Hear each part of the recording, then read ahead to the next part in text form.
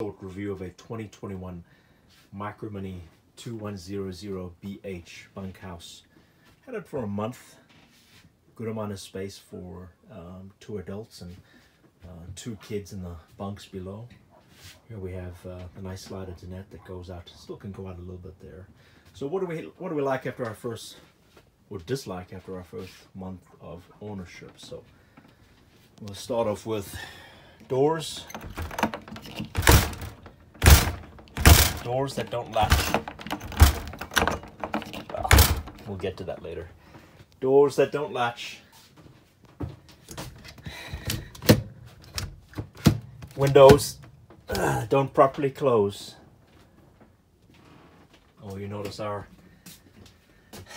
AC control unit. This is getting fixed after 3 weeks. There's our DOMETIC DMC4101, I believe. Well, you notice it's not there because straight out of the factory, the refrigerator has not functioned, so it's not been very fun the first month. So Winnebago build quality leaves much to be desired. So this is just a quick inside review. So you know, overall we've had a couple of good trips with it, even though we have it in a working refrigerator.